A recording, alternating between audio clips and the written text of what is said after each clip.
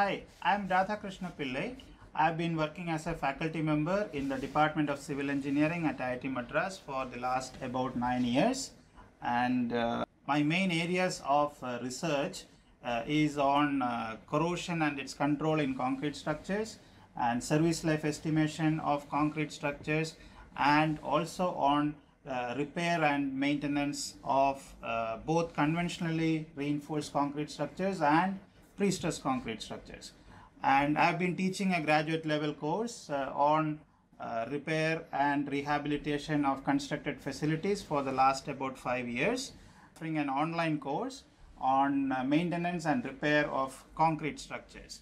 And I'm going to introduce first what is the importance of this course, or why this course is important for civil engineers.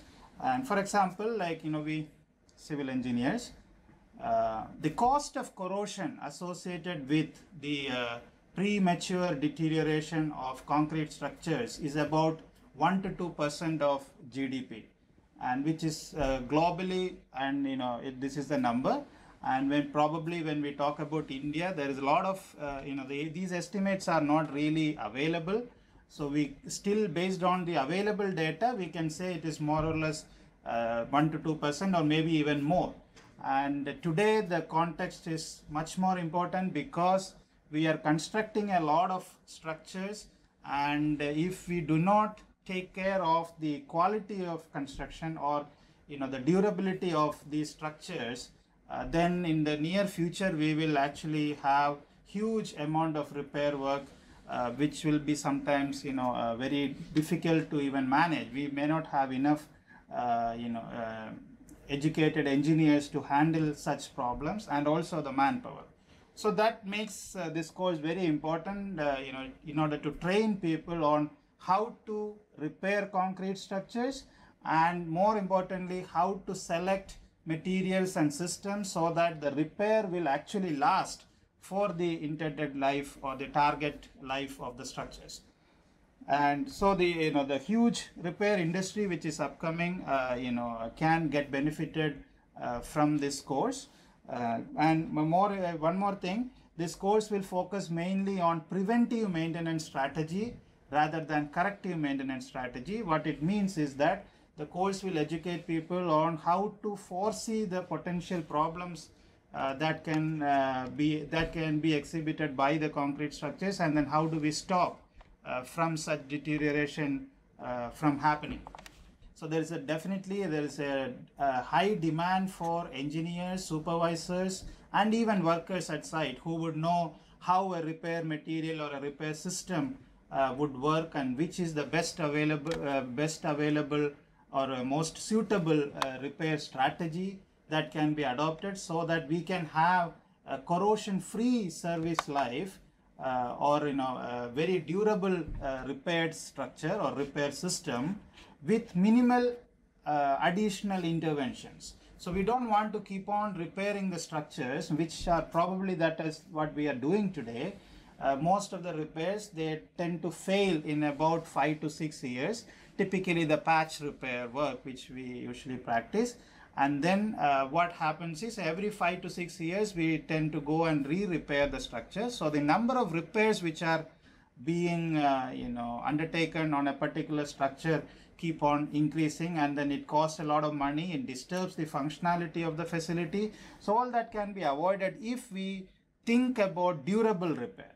So that's the key focus on this preventive maintenance strategy and durable repair, which can give us corrosion-free or damage-free service life for the structures, for most of our infrastructure systems.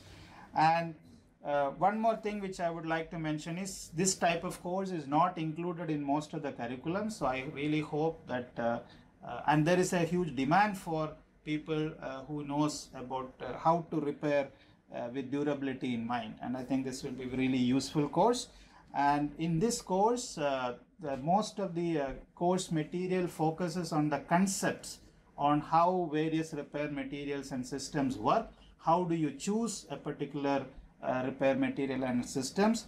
And we will not really talk about any numerical examples in the course, but rather we will show you how good and bad practices are there, and then try to educate you on what will go wrong if you do things in a particular way, and what is the best practice so that such damage or deterioration cannot or will not happen in concrete structures during the design life of the structure. And at the end of this course, you will be able to assess the possible structural and environmental loading which the structure is going to experience during the design life or the service life of the structure, and then select a durable repair material system. So there will be a lot of focus on the science behind how different repair materials and systems perform, and what are the exposure conditions, and what are the mechanical loading conditions. For example, a structure which is located in a sea coast and a similar structure which is located in inland, maybe the exposure conditions are very different. So is it the same repair strategy?